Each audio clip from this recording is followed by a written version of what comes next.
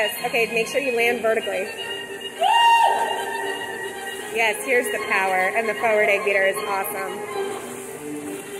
Yeah, that's what she's talking about. And I also think that if the arm went up and was a little bit away from your ear, it would make the spinning part, spinning down, easier.